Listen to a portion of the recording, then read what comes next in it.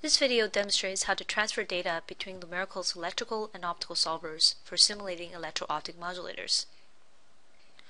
So for electro-optic modulators, the simulation flow starts with simulating the PN junction and device. And from this, I can calculate the IV curves, or the carrier density distribution. So here you can see that as I apply a larger voltage across this PN junction, I get an increased concentration of carriers inside the waveguide region. And this will change the refractive index in the waveguide region. And I can import this voltage-dependent refractive index distribution into mode solutions or FDTD solutions and calculate the optical response. So for my optical response, I can calculate the change in the phase or the effective index, as well as a loss as a function of applied voltage. So now I'm going to demonstrate how to transfer the data from the electrical simulation into the optical simulation. So this is a standard PN junction in device. It's operating in reverse bias. So we have the waveguide and the slab here, and the green boxes are the doping regions. So here I'm going to focus on the monitor, which is shown in yellow here, and this overlays the waveguide and the slab region. So if I click on edit here, you can see that this monitor will store the electron, the hole distribution, and automatically save the data into a .mat format that's with its name.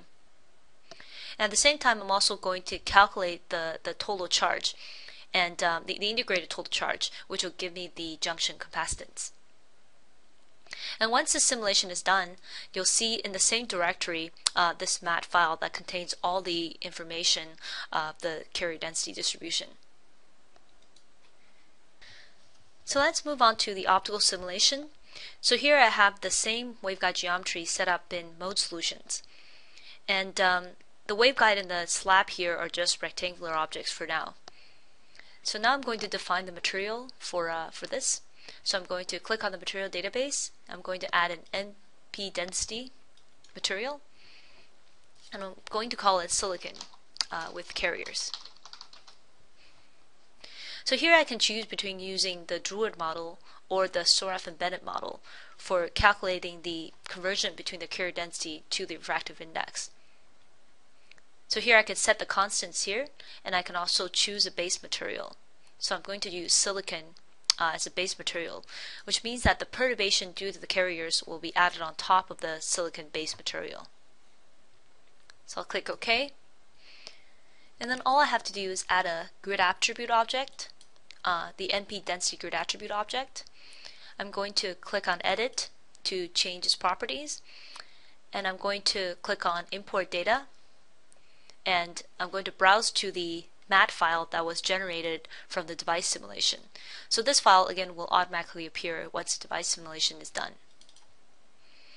And once I do this, I can now change the cathode index that I want to use, and this will automatically apply the right voltage at the contacts. And it's going to use the right refractive index. And I can click OK. And here you can now see the finite element mesh in purple here, and this is where the device simulation results are stored. So you can see that there's finer mesh in the region where the doping profile changes. And I'll show the mesh from the optical simulation as well. So that's the orange lines you see here. And this grid attribute will automatically interpolate the FEM, the finite element mesh results, onto the rectangular mesh for the optical simulation. So I can click run. And before we run the simulation and calculate the modes, we can study the mesh structure. So if I plot the mesh structure here, at first it's hard to see where the change in refractive index is because it's so small.